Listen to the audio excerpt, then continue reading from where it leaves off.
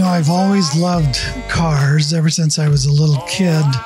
While I was in grade school, I would save my lunch money and go buy a model car and build cars every week. I would try to paint the vehicle and its history. I try to feel what that vehicle has been through in its lifetime, and it's been parked out in a field. Kind of gives me that pleasure of making it come alive again. His quality and his commitment is just over the top. I mean, he has so much passion.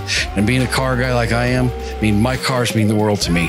He truly loves what he does. No one brings it like Gene brings it. It's just a rewarding and relaxing, satisfying thing to do.